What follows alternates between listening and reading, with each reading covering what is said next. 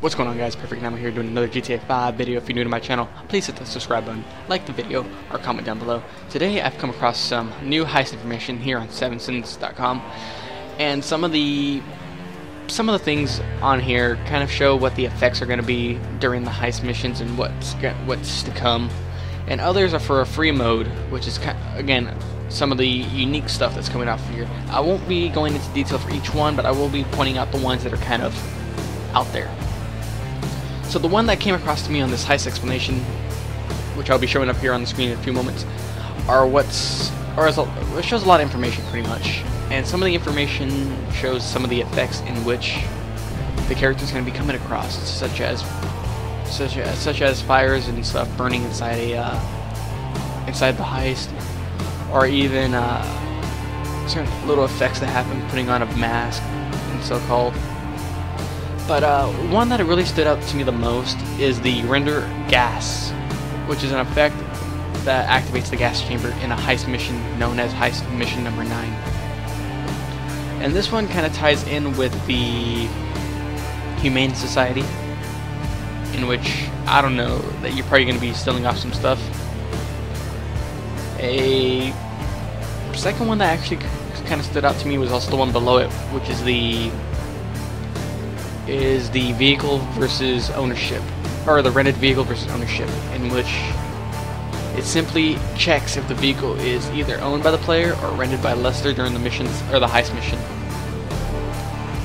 And that's kind of weird seeing that, but yet again, you could call Lester the majority of the times to request a vehicle during some of your missions. But yeah, these are just two things that actually stood out the most. Also the lottery ticket too, heist versus lottery ticket purchase.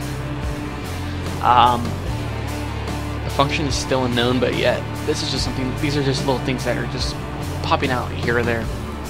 Now, for the free mode information, there was a lot of stuff that was actually found, and some of it's actually pretty intense. I'll go against a few of these just to make sure. But one of them that is literally getting toward, or is literally popping out of my mind, is the last one, which is the apartment interior selection rendering, which will give us the ability to select a unique and different interior template, or also known as a apartment creator. And if this information is actually true, this would actually be kind of interesting to have for the interiors, because it's kind of getting boring seeing the same old interiors that your friends buy in upgraded apartments and stuff like that. It's just not there for me. A few other things that still pop out too is the player glass fighter. Under this one, it is for the Bahama Mambas being choosing to fight, and you can fight other players inside the nightclub and stuff like that. That's pretty much a lot of it, pretty much. You can also lock your apartments apparently, and a lot of other stuff as well, but for now, those are just some of the stuff that actually popped out. You can read and pause the videos at certain selections, so you can actually read and see what everyone does. But again, it's not there unless you see it to believe it. And yeah, that's pretty much some of the information that's given out. Well, anyways, guys, I'm Perfect Nightmare, and I am out.